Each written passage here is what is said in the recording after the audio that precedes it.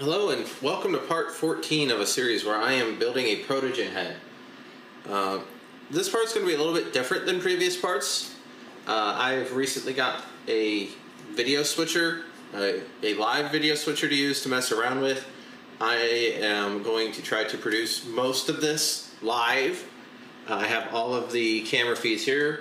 I have the over the shoulder, I have the desk camera, and I even have my computer plugged into this so I can just switch these live and hopefully save me some time later by not having to go through and do that. I just have to remember to switch cameras often enough while I am doing this to make it worthwhile. The audio is problematic right now. That is specifically because my lapel mic, I guess I hadn't used it long enough that the battery self-discharged and it was low, so it's charging right now. I'll probably plug that in a little bit.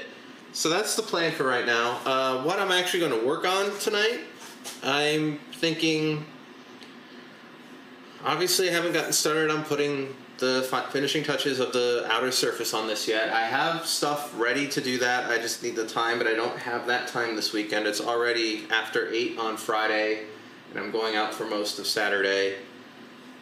So that's probably going to be a project for next weekend, or later in the week, but not right now.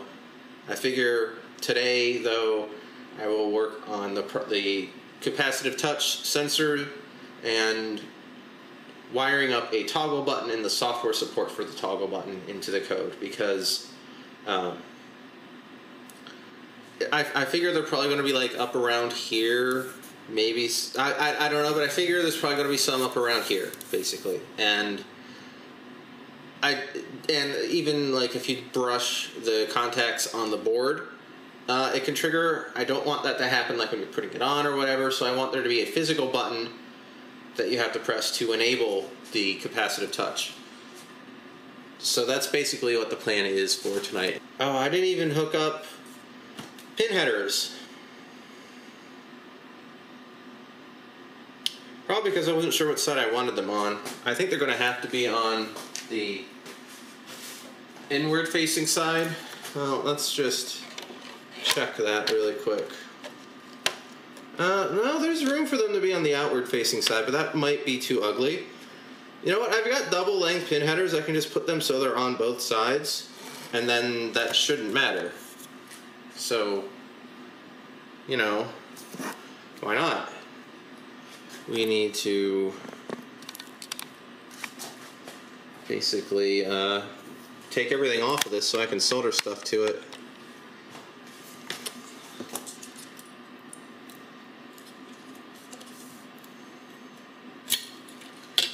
Hopefully I won't have to do this too many times. Oh, this one's screwed in.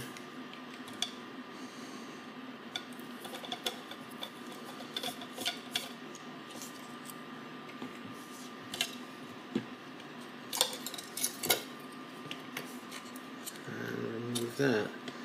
So what I need to do is put some headers in along the top here for the capacitive touch, and in the middle here for the external buttons. So that means I need to get some components out. The physical push button, I believe, is the only one I'm going to need. At least that's the intent, is to only need one of them, so I can get by with just 2 wires for that, so I might as well just pull 2 wires off for that.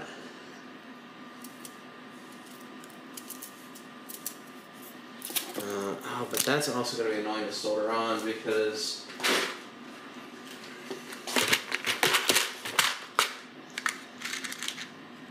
I will have to get onto one of these little, keep going to that one, I know it can't focus, one of these little tiny buttons with these little tiny legs. And I don't know how I'm going to, I guess I have to solder directly to that. That's going to be annoying. So I want pin headers. For the button connector, I can just use regular short back feed. How many is that? Is that 8? 1, 2, 3, 4, 5, 6, 7, 8. So I need to cut, or to break 8 of the pins off of this connector to solder in there. So 1, 2, 3, 4, 5, 6, 7, 8.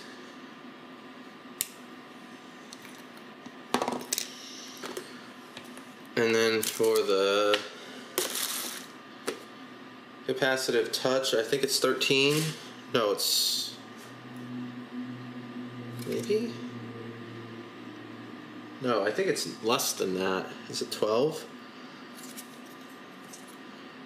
1, 2, 3, 4. 0, 1, 2, 3, 4, 5, 6 to 11. So that's 12. Is that correct? Yeah, that's 12. And I think I want to use the double length ones just because I don't know which side I want to put it on yet. So if I use this, then I'll put them on either side, and it looks like 4 left over. So 1, 2, 3, 4.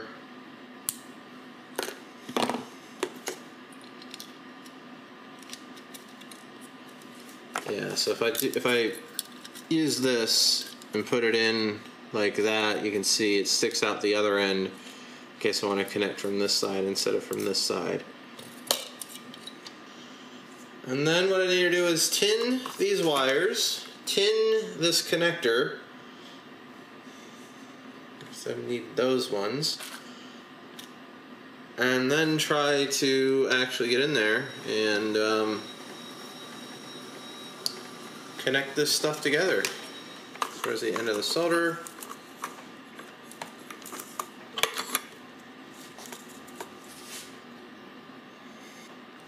Hopefully that's good enough. I know you can't really see much of anything here. Maybe switch to that camera. You're probably still not going to see much of anything here, but it's not much I can do right now. It's very, very tiny stuff, and I don't have an overhead camera. My GoPro does not have HDMI out, so I cannot use it with this thing. And I do not have a UVC to HDMI adapter for any of my webcams. So I only have 2 cameras that can do HDMI right now. So them's the brakes. Alright. Now we put the heat shrink tubing over these wires before I connect them to the switch, because otherwise I'll never get them on. And then hopefully we don't need any more solder. We just touch these together and hit them with the iron. Now the next order of business is getting all of this soldered on to this board. Onto this board. So I'm just basically just gonna lay this upside down like that and just solder onto it. I'm not quite done with the soldering because I need to solder something to some of this copper foil tape, wherever I put it. Here it is. So yeah, I've got this stuff. This is just copper foil, 6 millimeters across. I don't know how thick it is. It's not very thick. I've got, well, it was a 5-meter roll. I've used a little bit of it for testing.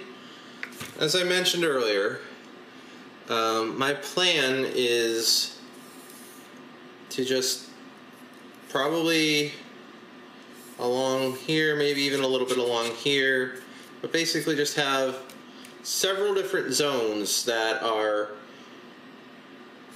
able to be felt without looking. So, on the side here is easy, on the side here is easy, right around that bend is easy, and then at least one in the middle,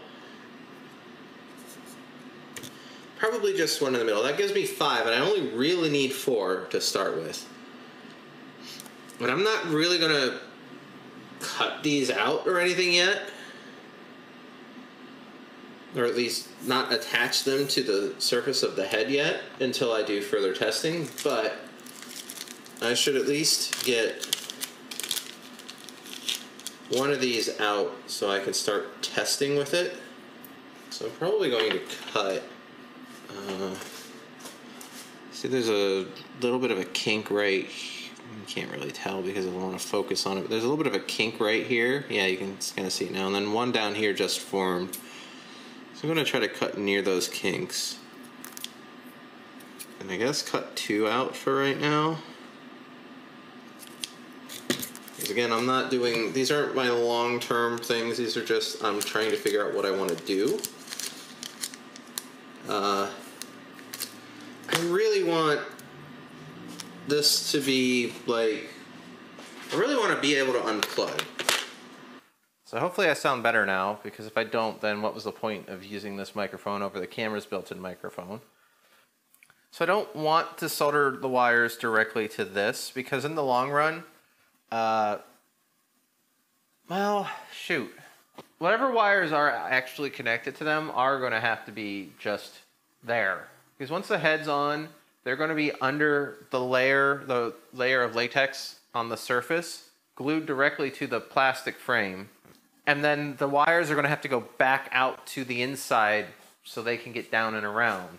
So I think what I need to do is get some solid core wire and use that as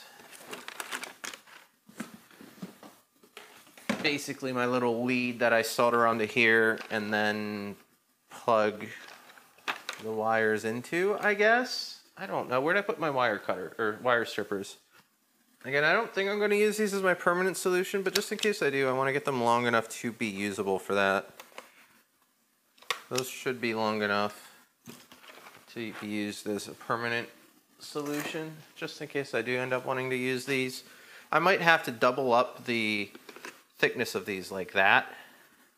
Put 2 side by side and then solder them together, but worry about that later. So for right now, all I have to do is strip both ends of this wire. It needs to be a little bit longer than that.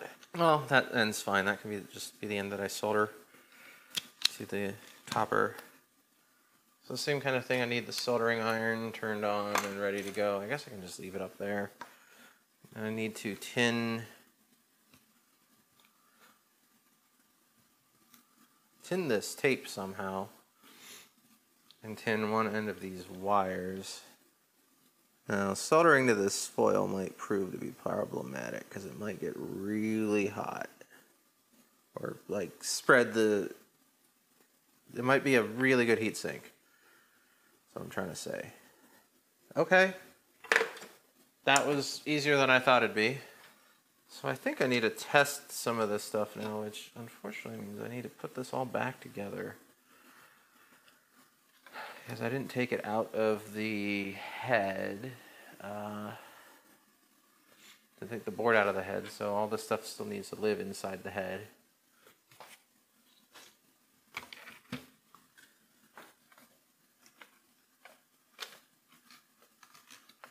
Now, I unplugged that cable, but that cable actually stays connected.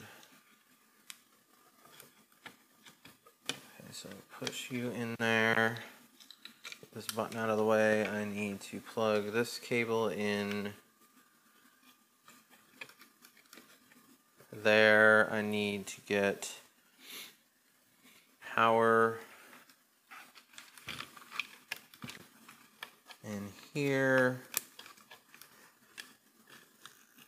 and in here. Whoop, it's not lined up right. There we go. Now I need to take 2 and go in 2 from the end, and I'm just going to do it on this side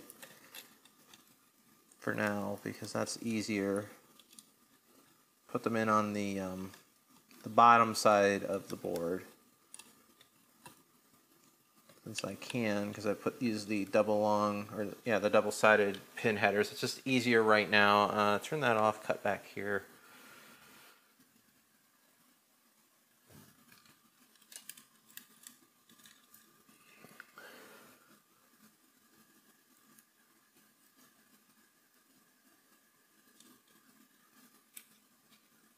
Power supply on, soldering iron off.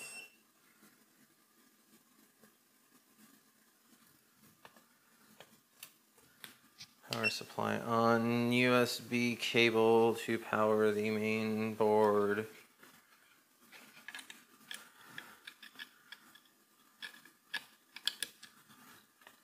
Engage, okay. And then if I press this button, it should cancel. Well, that actually doesn't do anything right now.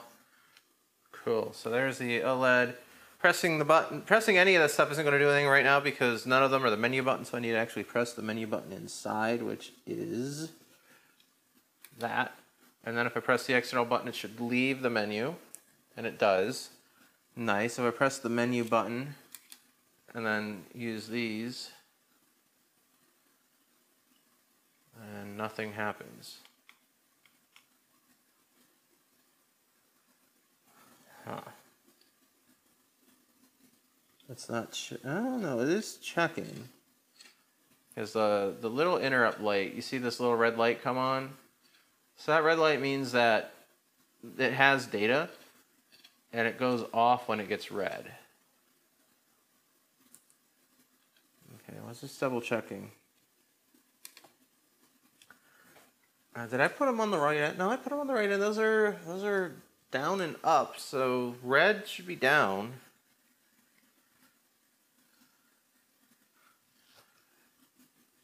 Just auto timing out. Red should be down, but it isn't downing. That's annoying. Actually, it's not registering the red light when I touch these foil strips. Oh, that one is. Up is registering, down is not. And if I hit menu and then hit down, woo, and not touch that thing, but then I touch this one, it goes up. So this one works. You can see this. There's this red light that you can't see because it's another picture-in-picture. There you go. So you can see there's this red light flickering over here. That means that it's registering that there's a touch. It comes on when it sees there's a touch, and it goes off when it gets red. So the software is reading. And also that's why the menu is staying up, because I keep hitting up. It can't go up anymore, but that's resetting the timer for the menu to close. So if I hit down in here twice, and then I can go, well, it kind of key repeated there.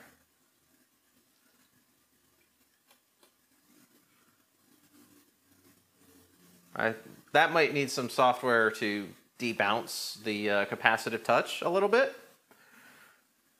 But anyway, this red one, which is coming off of its backing, is just not doing anything, unfortunately. And that is plugged into where it says up.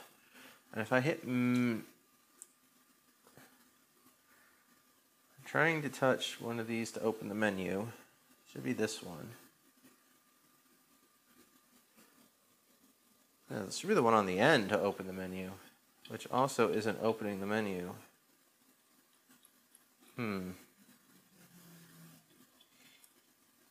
But it's detecting it. The light's coming on. It's detecting something. You can see the light doing its thing.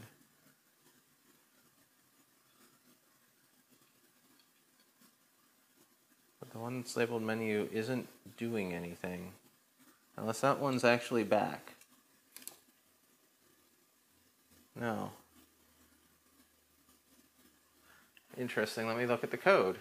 Where does it do the touch? I need to look in the button code. Pressed button. Here we go. So,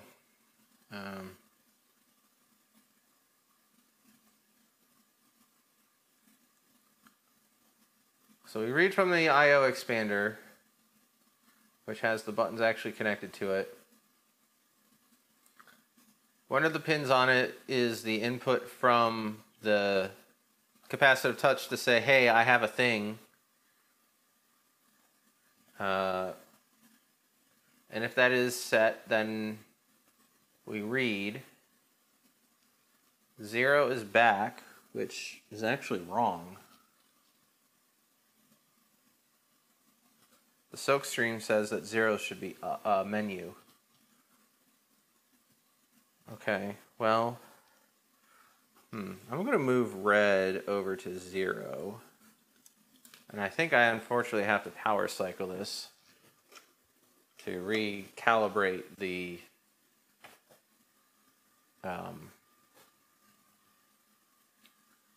capacitive touch. Oh, yeah, I have a back button. I can just manually press that. So now this one should be menu. It's still not doing anything. Oh, right, because we know it's not even... Oh, no, it's detecting something on it now. So 0... No, 0 is back. So according to the code right now, channel 0 is back. Channel 1 is menu. But if I look at the silk screen, channel 0 is menu, channel 1 is back. So let me just fucking make it match the silk screen.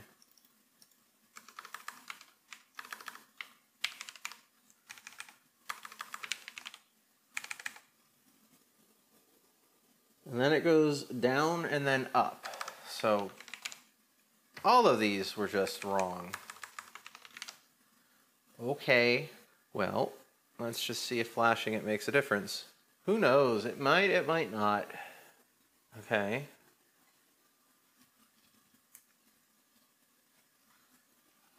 So now...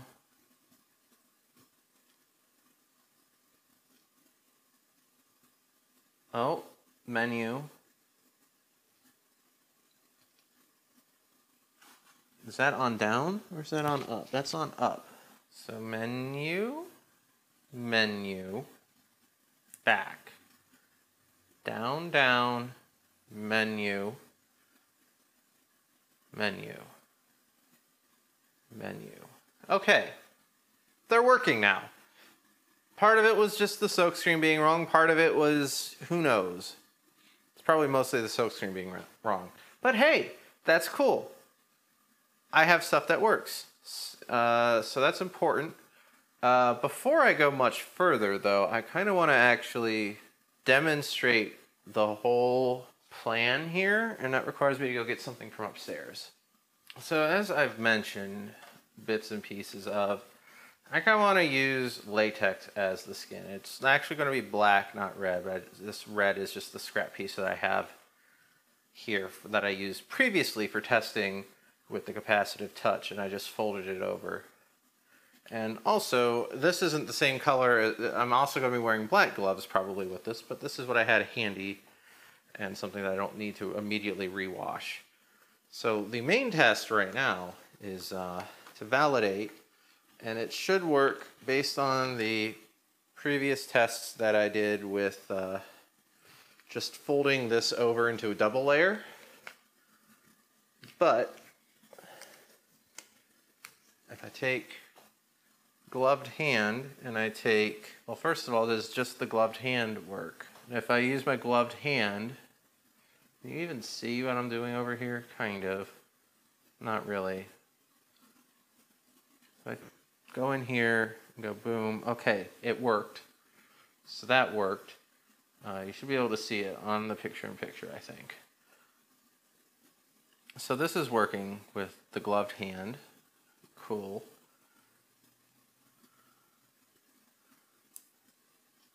And then if I take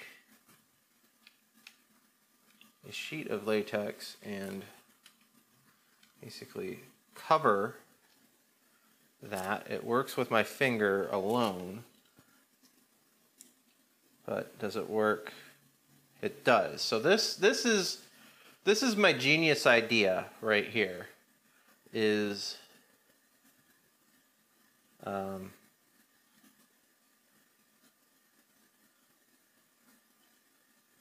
being able to control this capacitive touch while I'm wearing whatever gloves I'm going to be wearing through the skin that I put over the top of it. And since I just proved that this works just by doing that, that's really cool. And I don't have a way to go up, but I can reselect all of these things. So that's really neat. Oh, it even restarts the animation if I hit it again. That's amusing. So, good. That validates my entire plan so far. So the next order of business is modify the code a little bit to make it so this doesn't happen until a button is pressed, and to display that toggle. And that's actually more difficult than I was considering originally, because the hardware doesn't have a way to say, hey, I want these status lines on the screen, so I'm going to have to add that first. I probably can just add something to the driver that says, give me a status line.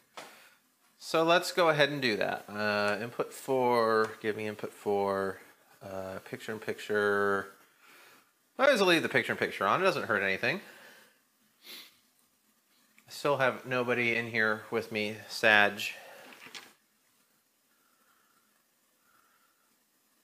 At least I don't think I have anybody in here with me.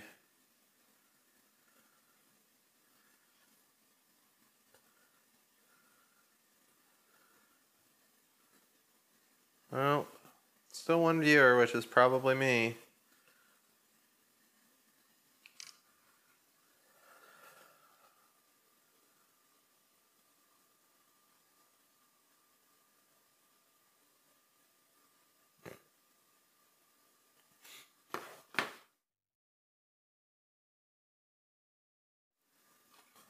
All right.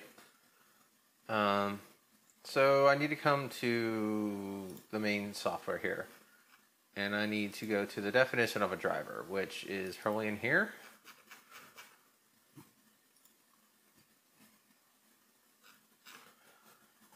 Oh, I guess it's in the rain file.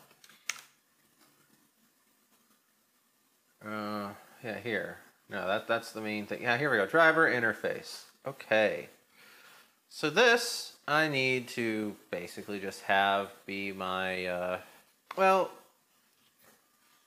let's go back to this for a moment. And long term, because this is nowhere near done, but long term I'm going to want probably the first line to stay approximately as it is. I might not need the memory count there, especially because it goes so goddamn fast. But I definitely want the time. I definitely want the frame rate. I don't need the date. It doesn't make sense to have the date on here. Presumably you don't care, or you know what day it is. The next line is the boop sensor, which isn't even installed anymore because I knew it didn't work through the visor. I do have another different one that I even have on a little 3D printed. There. I have a different sensor in a 3D printed bracket that fits directly into the front of this. I need to sand it down a little bit to make it fit more nicely. But I haven't even started writing code for this. This works more differently, and obviously because somebody has a bracket for it, it presumably should work through a tinted visor.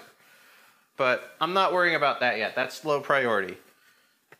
We have the boop sensor, and then we have the accelerometer axes. As you can see, those numbers kind of change. Yeah, that first one is getting closer to 0 as I tilt it back. Haven't done anything with those yet, but I'm just going to leave those there for now. And I believe we have room for 2 more lines of text before we get to the mirror of the display. I'm probably going to want to have, like, Protogen itself use one of those lines, so I can use one line for hardware driver feedback. So anything coming from the specific stuff to this implementation of the hardware, including this toggle button for the capacitive touch, because the main program has no idea that there's a capacitive touch here. It just sees button inputs. Status line string. God, it's getting late. I don't want to go too much longer. I've been recording for an hour and a half already and on air for almost 2. So let's try to wrap this up by the end of the hour, at least for the night. So status line blinking, impossible without thinking. You are likely to be eaten by a grue. Anyway, DMCA, right? I don't think Frontalot would care though. So I need to add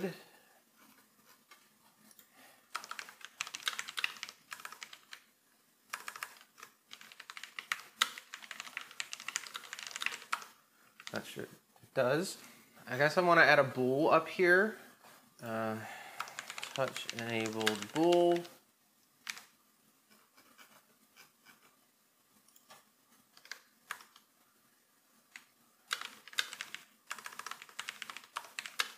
D dot touch enabled, S on. Oops.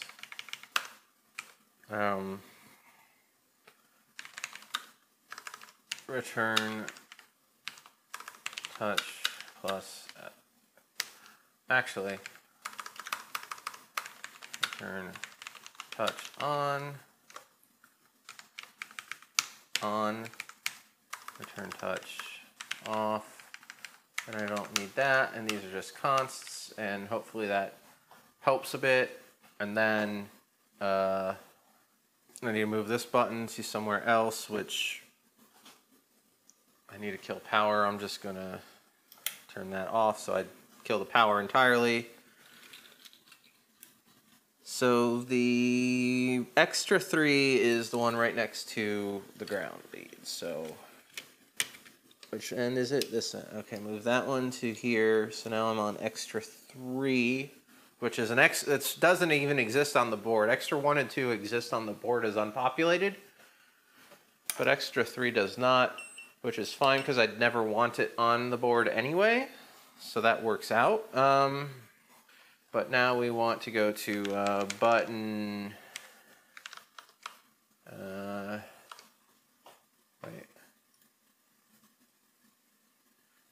Yeah, that's not a bad idea, but I'm not doing that yet. Press the button. Here we go. So, not r dot pin. 7, so 6. I need constants for these. Per or equals 1. Right shift. Go to there. Need IO back equals iota.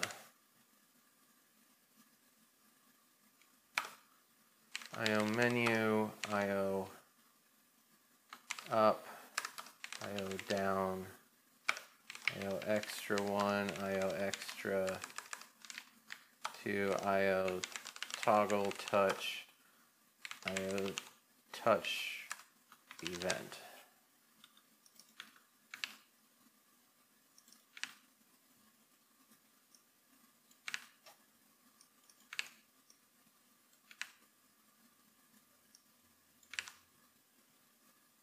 Oh, well, yeah, it doesn't matter. Oh, touch channels are different too. Oh god, the touch channels don't match the other channels? Really? I fucked that up? I mean, that's menu, but oh, I have another fucking board right here. I don't know why I'm craning my neck to read from that when I have another PCB right here I can just look at. Alright, did I fuck this up? So back menu, menu back, up, down, down, up. God damn. Wow. I actually did that the stupid when I laid this board out. Yeah. There's no excuse for me having done that. But that's what I did, and that's what the silk screen says, so that's what it's going to be for right now. That's annoying. If I ever make another rev, I should fix that. Touch. So what's the order that it is? Menu back, down, up.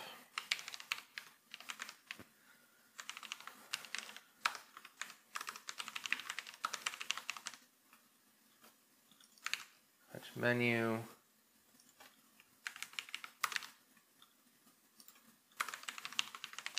Touch back. Touch down. Touch up. IO up. IO down. IO back. IO menu.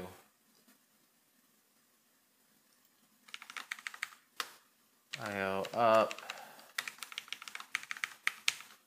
IO down.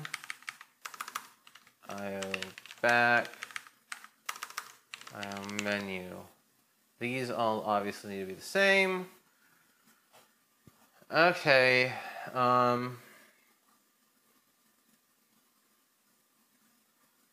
Toggle touch.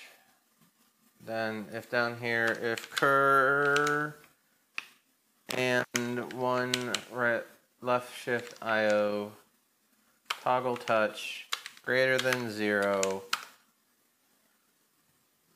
d dot touch enabled equals not d dot touch enabled.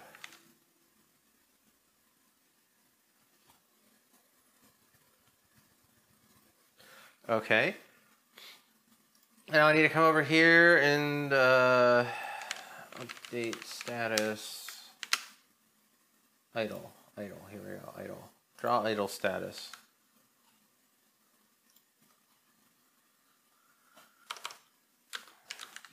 Status text dot set line 3 d dot g dot d driver dot status line. Is that it? Is that it? Fug it, yo. Let's flash it and see if that's it. How's that? Touch off, and then this shouldn't do anything. Oh, I'm not actually using that for anything, I just realized. Yeah, this. Oops. Oh, no, it's already on there. Else if d dot touch enabled. So I always want to read the touch status to clear the pending event on the touch thing. So if you touch all the things and then press the button to turn it on, they don't all fire. Yeah, so I need to do that. And then I need to reprogram it again. I knew there was something else we're getting to do.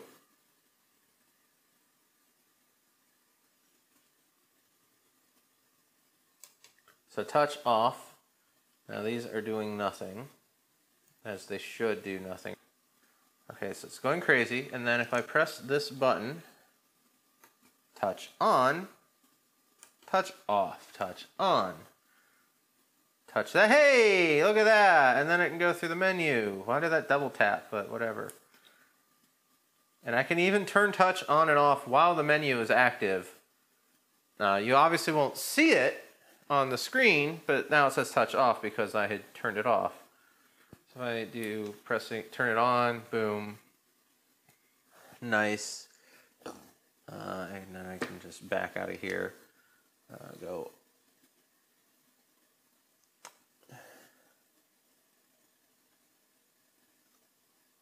to that, and then go to slide.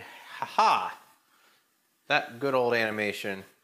And then if I back, no, that's menu. And then if I back out, then I can turn touch off, and then I can touch this at will and nothing happens.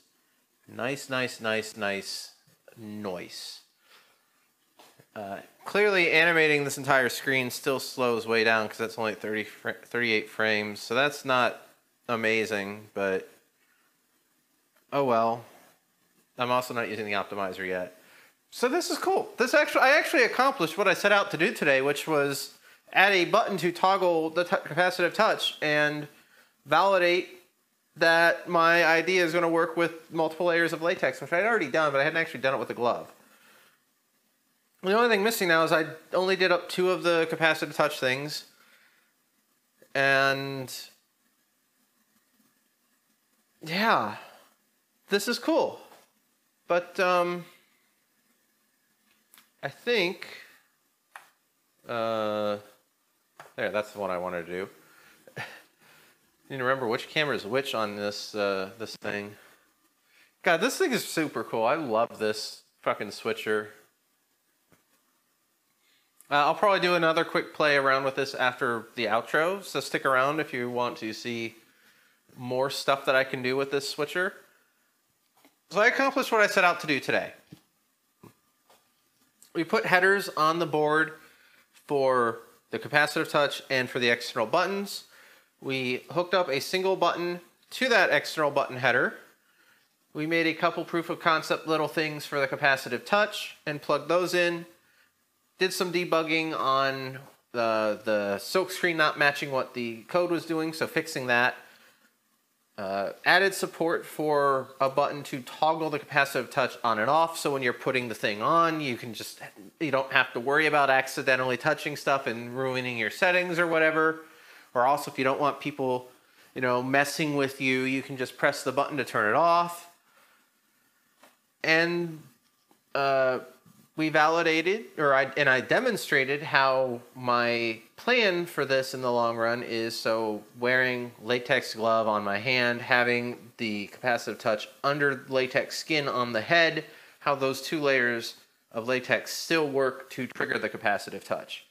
Thanks for watching. If this is cool, stick around, subscribe, hit the playlist. I toot on my Mastodon account every time I put up a video or stream this stuff. So go there as well. Follow me there, furry.engineer/@elbrar. But anyway, that's all I have right now. Thanks for watching, and come back again.